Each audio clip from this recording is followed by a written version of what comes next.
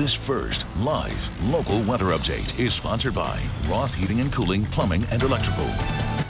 Hi, I'm Fox 12 meteorologist Dan Campolongo. As we head into your Thursday, we've got more of the same, just like we saw yesterday. More showers expected this afternoon, and winds will be fairly breezy across the metro area heading into this afternoon and early evening hours tonight. Notice right now, this is right around lunchtime or so.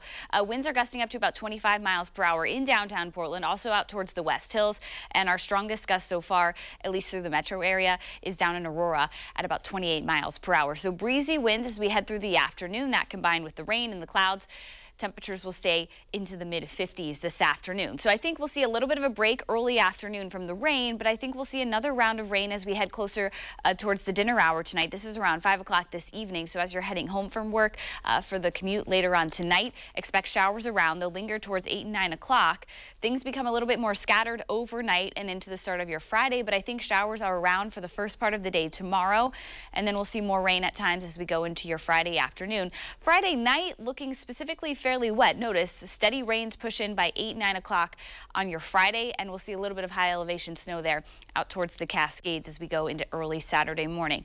Showers, as if you've guessed it, they're stuck in the forecast as well as we head into Saturday morning, Saturday afternoon as well. We'll see some more rain as we go into the weekend. So the rest of the day today for your Thursday, breezy through the second half of the day.